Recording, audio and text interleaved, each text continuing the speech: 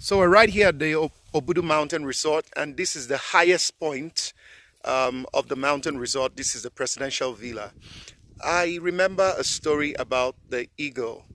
When the eagle begins to lose its precision, first of all, for preambles, an eagle can capture objects, can see objects from a very high way up, a very far way up, and then it's able to fly down with great speed and precision to get its prey.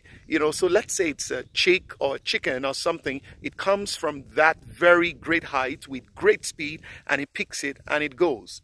It's got that precision. Again, an eagle can carry objects 3 times its own weight. Now, but sometimes the eagle realizes that as it tries to do that, it's losing its precision. Maybe it's missing its catches and so on. What does it do?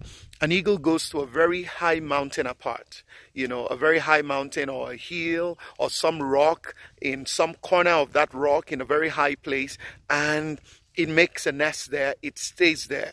It scratches off its beak, takes off its feathers and its claws, and in those times it feeds only from water and honey. It stays there in waiting until a new beak grows and new claws grow, and then it waits for the right wind. Then it gets on and begins to glide, and then it goes back to confirm that there's a restoration of precision. There are times in our lives when it looks like our precision is lost, when it looks like we're just struggling, and even the things we know we can do, we don't find us getting the results that we know that we should be getting. It's needless doing it again and again and again if you see that your precision is lost. And like the eagle, you've got to borrow a leaf from the eagle and go to a place apart where you reinvent, where you,